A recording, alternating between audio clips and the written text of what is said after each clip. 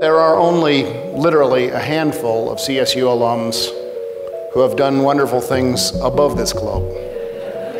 And none of them has traveled as far as tonight's speaker, Dr. Kjell Lindgren.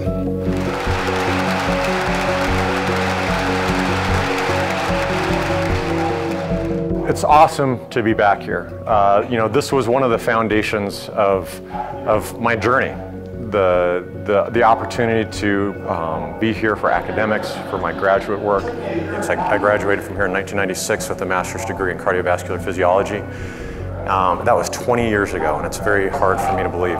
My interest in space flight and how the cardiovascular system is affected, this is really where I got to dive into it. And then ultimately got to fly in space and got to actually personally experience those things that I had been studying for so long that I studied right back here at CSU.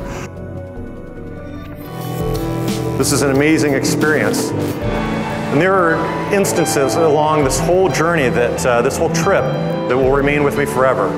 The first time that I looked through the window of the Soyuz, looked out and saw that beautiful white light and saw the crescent of the Earth below us, my very first view from space was absolutely amazing.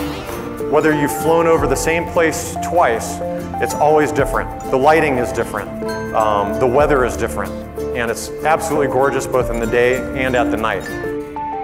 The space station is a designated national laboratory. It's an amazing experience to be a part of the science that's on the space station and to be a part of science that came from CSU.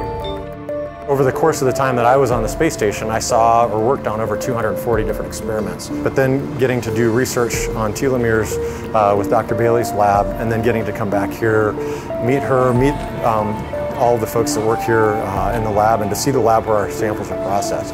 And this was one that was very exciting for me to be a part of because, of my relationship with CSU and the opportunity to be a part of a project that, from a school that I'm very fond of. One of the most amazing experiences that I had in my 141 days on the International Space Station was doing a spacewalk. I don't know if there was a more profound experience that I had in space than opening the hatch and looking out the Earth spinning by underneath me. So aside from being on a spacewalk, the only thing that gave me goosebumps in space was flying over Aurora. Unbelievable. Waves of neon green undulating below with purples and reds. Absolutely amazing. The opportunity to fly in space seems like almost an impossibility, and that I'm immensely grateful that dream came true for me. Absolutely amazing journey. Thank you all for being a part of it.